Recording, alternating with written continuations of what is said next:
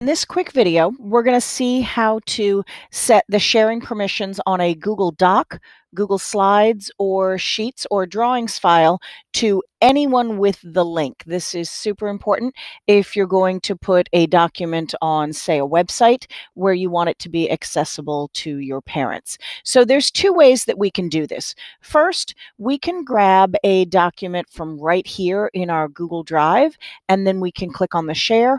Or if we open it, we can click on the share button that is inside of the document. So since I'm here on Google Drive, I'm going to go ahead and click on share.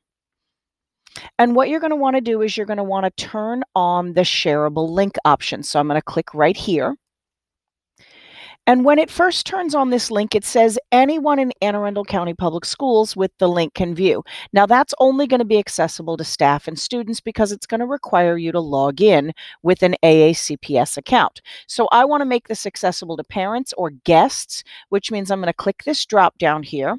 Then I'm going to go down and select more to see all of my sharing options.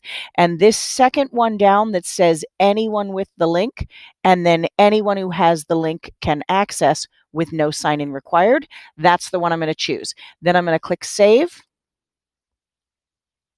And now if I embed this document on my teacher website, it will be viewable to parents. So that's how to share from Google Docs, Slides, Sheets, or Drawings.